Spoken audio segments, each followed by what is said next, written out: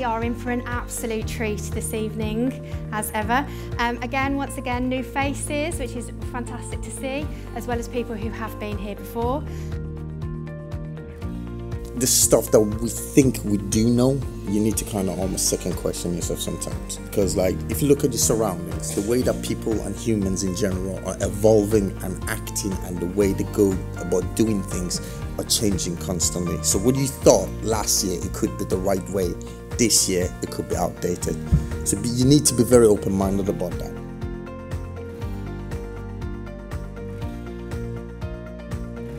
Because I liked this kind of something out of nothing thing as well, I started drawing birds. I started this idea of finding things that you could throw away, finding anything that was kind of seen as rubbish, taking it and drawing on it.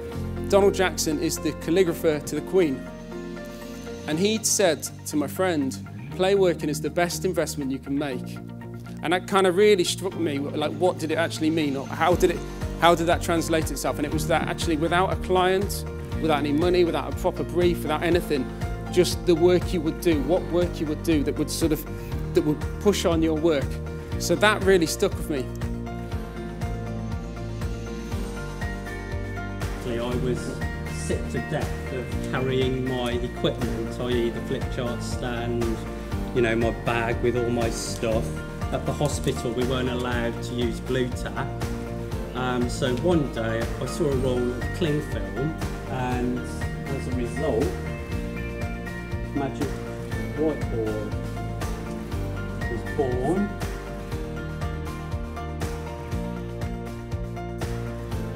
What also happens, of course, is because you have no power, you tend to bounce around being pushed about by everything that's happening around you. So people in that situation tend to be very reactive. They're not proactive, they're reactive. We're trying to give people doors they can go through. If nobody has those doors they can go through, there's no change going to happen. Bitcoin, or on the blockchain, doesn't need that middleman. The algorithm and the technology completely removes the need for them. So it'll be making these transactions between peers a lot cheaper.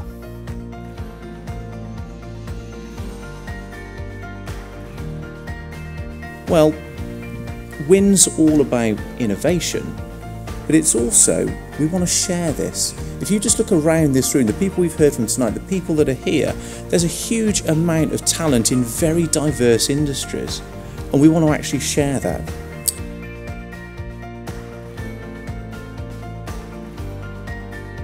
Yeah, you get to meet loads of new people and businesses, and yeah, it's really interesting. So it is an opportunity that you know you're likely to meet up with people that you speak with, which removes it from your day-to-day business diary of needing to do those contacts. So that's really helpful. And it's great for whether you're just starting off as an innovation business, whether you're an established innovator within the county. You know, this sort of event really facilitates creation.